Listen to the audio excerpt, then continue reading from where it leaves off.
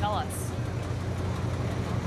We just heard from the police chief of DeKalb County, Georgia, and it gives us some incredible details here. It was a single gunman described as 19 years old, and the way this happened, he gained entry through the locked doors of the school by following someone else in. He immediately went to the school office carrying an AK-47 and some other weapons, we're told, but definitely an AK-47. From that position, and as authorities arrived after some initial calls, he exchanged gunfire.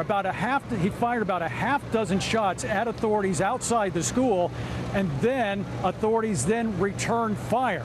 After that, he gave up without incident. But it was a terribly scary time there at the school. Many of the kids were taken outside. Some were sheltering in place in their rooms. They are now being released back to their parents. That was a long process in itself.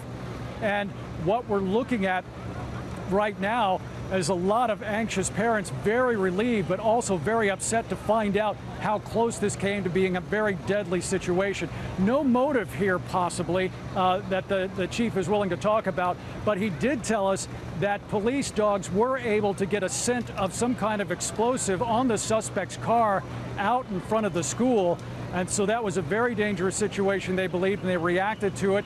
They're checking out the car right now. They haven't found explosives yet, but they had to assume there was. So they had to escort these kids off property by leading out the back of the school. They cut a hole in one of the fences, led them through the property behind a house to an adjoining street where they could get on the buses. So that in itself was a very tense proposition to get all of these kids moved. There's several hundred kids at this school, ranging from pre-K to grade 5.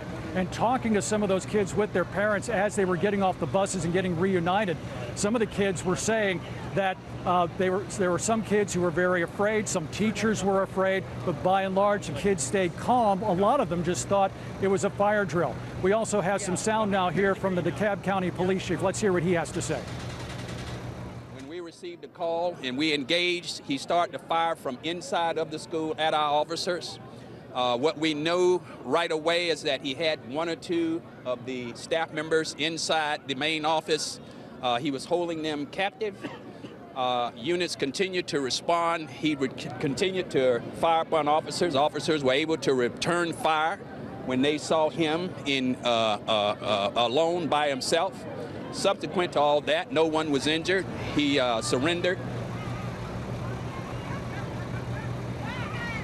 And that was the incredible aspect of all this. No one injured in this incident. That gunman with an AK-47, we're told, inside that school, exchanging gunfire with officers. And again, no one was hurt. But this investigation continues.